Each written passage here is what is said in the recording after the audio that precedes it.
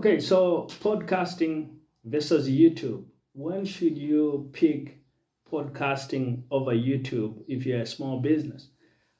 This is a really good question, and to me, it seems that it's really more a matter of like a disposition. Like some people just don't want to be on video, right? They really would rather interact through audio content so that they don't go in front of the camera, and that's up to you to decide.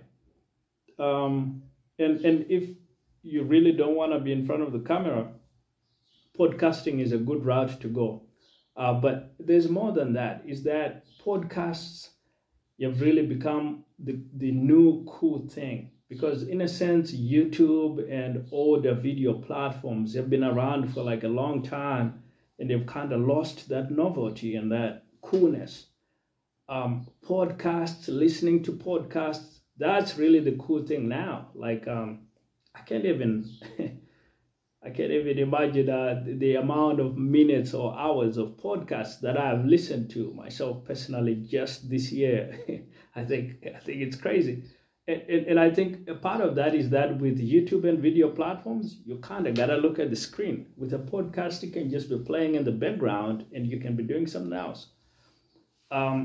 So there's a lot of engagement. I actually think that there's a shortage of content on podcasts.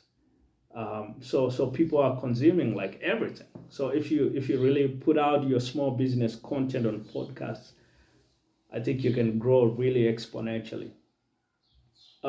So there are a lot of reasons to actually go for podcasts besides just not wanting to be on video. Like you can get much higher engagement and much higher listen hours. And you can really build a really strong community around your podcast content. And if you want to learn how to grow your solopreneur business, you can pick up my free Solopreneur Profits Bootcamp. The link is in the description.